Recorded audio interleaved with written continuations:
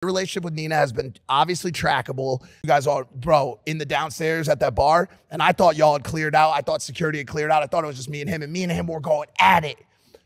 You're trailing off. You're not taking this fucking show serious anymore. We had fucking Kaylani on the show today. Your ass was a fucking hour late. Maybe if you put as much energy into this fucking show as you put into that relationship with Nina, he goes, I'm going to ask you to stop right fucking there. That is my future wife.